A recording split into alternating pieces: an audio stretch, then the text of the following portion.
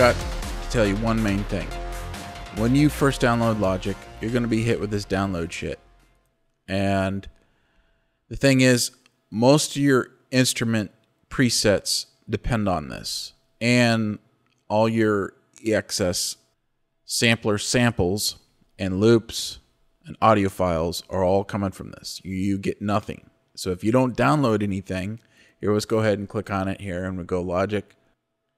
And go to Sound Library and Open Sound. Don't do this download all available sounds. It's just going to sit there and just take like freaking 4 hours to download. What you want to do is you want to do it in stages. So click on this thing right here. It says Open Sound Library. And you're going to get hit with this little box right here. The ones I recommend you to get Alchemy. Get everything Alchemy. All the sounds that come with this thing are actually related to all the sounds in your EXS samplers. So just get that. Your essential sounds and instruments, get that, because most of your stuff relies on that anyways. Besides anything else in here, you can, if you want to do orchestra, guitar, and cinematic, I mean, pretty much everything that's included in this thing is really good. I just get everything, but I do it in stages. Now, a lot of people, what they fail to do is they fail to go down here to this legacy compatibility thing. The really cool thing about this legacy and compatibility is, even though you have reverbs up here, it also installs legacy reverbs in here. It doesn't really say it, but there's some really good reverbs, old style reverbs, some really warm spring reverbs that you can get. And I can't really remember where they are exactly, if it's in the reverb section or if it's in legacy compatibility. But just get this, because there's a lot of good stuff in this part right here.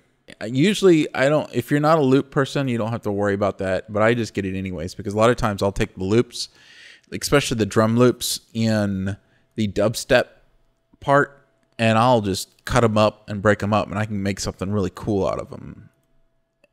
So that's why I get the loops. Like I said, everything in here is just good. Even the piano is good. The orchestra is good. You get some nice string sounds. The guitar is good. I mean, just everything in here. Even the drum kits are good. And so what you do is, you click on one, like this one, and then I'll go ahead and I'll hit install. It'll sit there and I've already installed everything, but it'll sit there and it'll prompt, and it'll just kind of like download off on the side. And you can still open up a project and let it download off on the side. And then once it gets done downloading, it'll actually install it.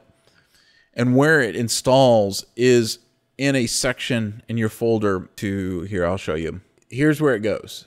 It goes into your main hard drive, your library, application support, and Logic. And this is where it installs everything. Now look what I have right here. I actually have symlinks, so you can see that they're like little shortcuts. And I created symlinks to my external drive, so that way I don't have to take up the space on my SSD. And I'm going to make another video about that, but I don't want to explain that right now. Now, what's cool about this is, I don't know why it just doesn't say, hey, where do you want to set your sample folders? Where do you want to set that? That's the one thing I don't like about Logic. But anyways, needless to say, I can override it with symlinks. Give me some.